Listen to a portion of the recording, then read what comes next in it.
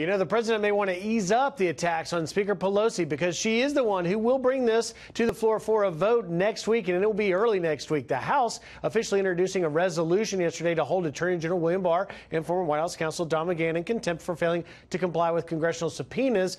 And there are multiple House committees that have investigations underway seeking documents, starting with Judiciary Committee Chairman Jerry Nadler subpoenaing the full unredacted Mueller report back in April, and the Oversight and Reform Committee Chairman Elijah Cummings failed to receive documents this week from the DOJ, and of course threatening a vote on contempt. Assistant Attorney General Stephen Boyd at the Department of Justice writing a letter yesterday to Chairman Cummings saying this, quote, "Given the ongoing accommodation efforts by Democrats, we believe that a vote on contempt would be entirely premature. We hope the committee will not take such an abrupt measure to terminate the accommodation process, but will instead work in good faith to respect the legitimate prerogatives of each of our co-equal branches." The DOJ maintains they have been forthcoming in producing documents as required and allowed under law, but that isn't sitting well with at least one Democrat on the Judiciary Committee, Cedric Richmond. Listen.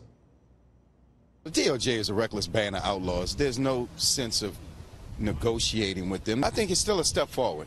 And so as long as we're taking steps forward, we're making progress.